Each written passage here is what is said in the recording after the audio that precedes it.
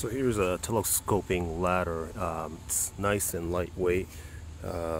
This locks right here, the little red tab, in order to release it.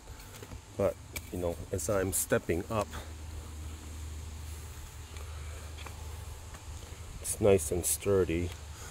Now this doesn't go all the way up to the second floor there, but this is really good ladder for, you know, working on the side of the house, as long as you're not trying to get up to like the second story. But it's really compact, and it's been working really well. The foot of the base, as you can see, it's nice and thick. So you know, just make sure you do the 4:1 ratio as far as how much you're sticking out the ladder. So every 4 feet the ladder should come out 1 foot. Anything further or in, you know, you're gonna risk yourself falling with the ladder or falling by yourself. But other than that, it's a really great ladder, so I do highly recommend it.